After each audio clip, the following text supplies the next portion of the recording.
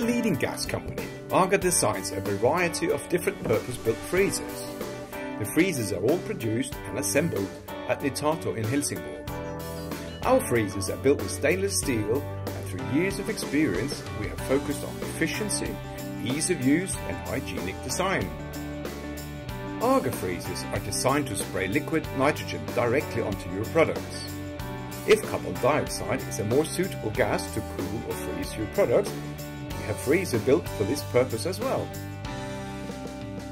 Liquid nitrogen has a temperature of 196-Celsius and will lower the core temperature in your product extremely fast.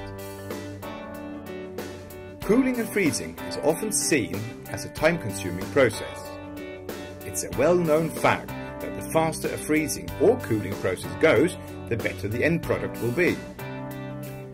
You may plan to increase your production, or your customer demands better freezing quality or perhaps new products. Be honest, food manufacturers are in some way constantly involved with product development. At the AGA Freezer Lab, we're able to help you in this process.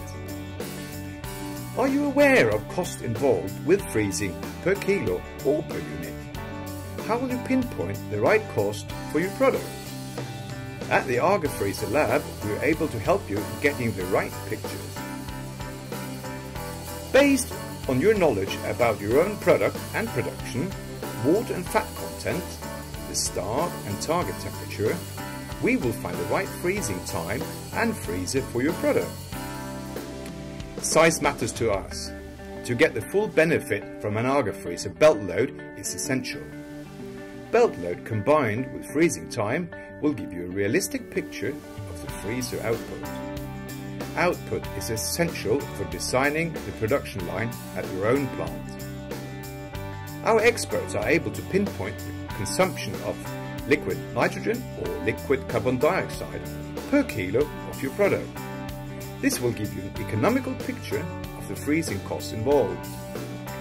At the AGA Freeze Lab, we are able to test your product on an actual freezer and give you the right input for your decisions.